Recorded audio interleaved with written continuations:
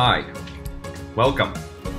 I know why you're here, and it's not to learn calculus, it's to join me in the simultaneous sip.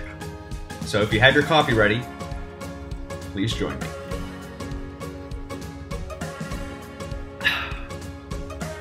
The question we're working on today is, evaluate the Riemann sum for f of x equals 6x to the fifth. Take sample points to be the midpoints, and a equals 1, b equals 9, and n equals 4. Then express the following integral as a limit of sums, and it's the integral from 1 to 9 of 6x to the fifth dx.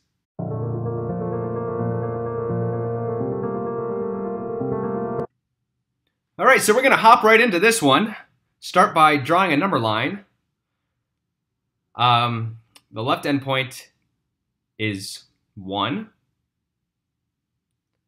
and the right endpoint is 9. We'll break it up into our 4 regions.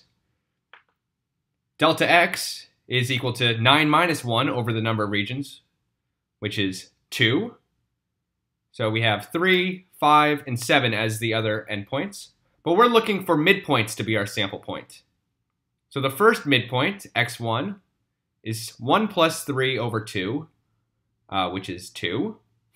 The next midpoint is 4. The next midpoint is 6. And the last midpoint is 8. And so that's basically all the information we need. So we could write out our approximation for this definite integral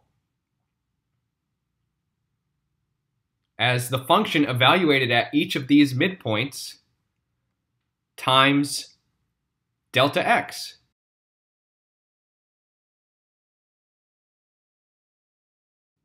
Which when we plug into a calculator, we get 499,200. Now would be a good time to pause the video and comment below what your favorite part about Riemann sums is. Mine is finding the sample points. And while you're down there, might as well smash the like button and subscribe. Okay, back to the show.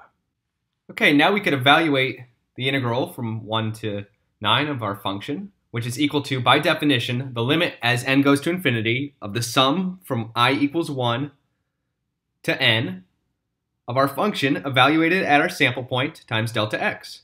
So let's draw out a number line again. One endpoint is 1, the other one is 9, and we'll break it up into n subintervals this time. Each of equal width, delta x equals 9 minus 1 over n, which is just 8 over n.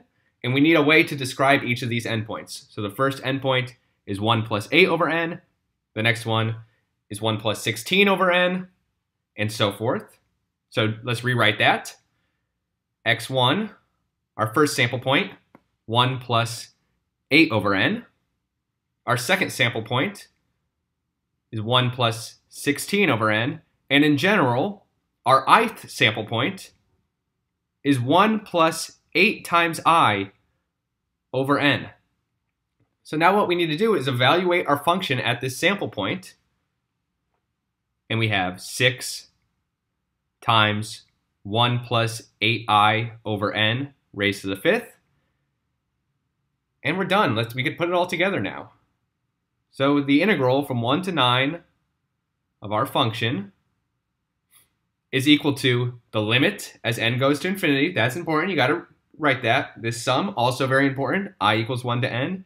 And now our function, 6 times 1 plus 8i over n to the fifth times delta x.